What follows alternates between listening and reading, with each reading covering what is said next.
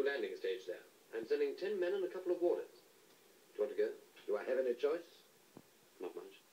Then why do you ask? I thought you'd be interested. There's no jail there, and the men who go will be billeted on the locals. Outside of working hours, you'll live as free men. What's the catch? There isn't one. I've put your name on the list to go.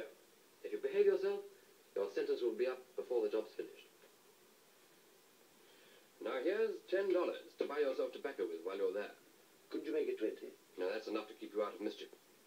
My money's still coming in regularly every month, isn't it? Oh yes, and I'm keeping it for you. When you get back, you'll have a tidy sum. Enough to take you anywhere you want to go. I'm very comfortable here, thank you very much. Well, when you get back, clean yourself up a bit and come round to my bungalow. We'll share a bottle of beer. Fine, I'll be ready for one by then. Now, good luck, and behave yourself. Well, what else can I do on $10?